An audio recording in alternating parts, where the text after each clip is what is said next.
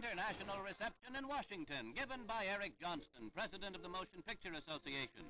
Charlton Heston, a star attraction for the event which precedes the premiere in the nation's capital of MGM's Ben-Hur. Director William Wyler with Mrs. Heston and Mrs. Wyler are also on the receiving line to greet foreign ambassadors and top government officials. Honored is the motion picture which is hailed by the film industry and moviegoers as a monumental contribution to the theater screen. Washington is aglow for its own opening night, a premiere with the international flavor of a world capital.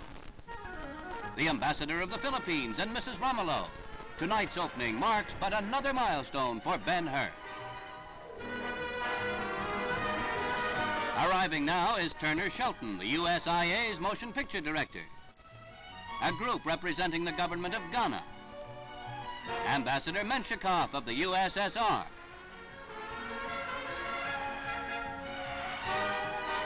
Charlton Heston, who plays the title role, joining distinguished first-nighters for the Washington premiere of the film in magnificent color, which has won 12 Academy Award nominations.